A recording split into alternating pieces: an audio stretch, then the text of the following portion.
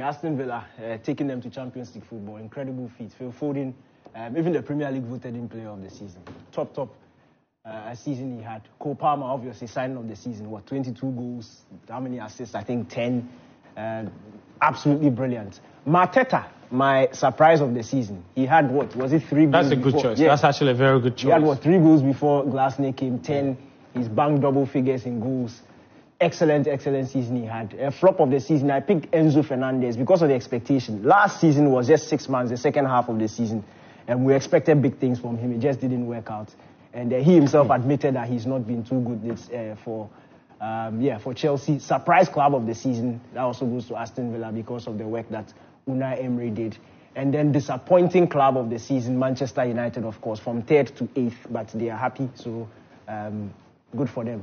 My goalkeeper is Alisson. He had a really good season, the highest save percentage in the Premier League. In fact, but for him, I think Liverpool would have been out of the title race before the run-in. I go for a back 3, Magalhaes, Saliba, Arsenal's centre-back pair, and that's the best defence in the Premier League. Tarkowski. It's interesting to know that Everton had the 4th best defence in the Premier League. Yes, after the top 3. They followed. I actually almost picked Braithwaite as my signing of the season. I picked Tarkowski because obviously he was that what a great guy. Figure at the back for Everton. Then I go with Declan Rice and Rodri for obvious choices. Yeah, obvious choices. Palmer, Foden, Bruno Fernandes, because look, in as much as Man United was poor, Man United were poor throughout the season, he did his job. One of the best creative players in the league this season. And, so him over Odegaard? Yeah, him over Odegaard.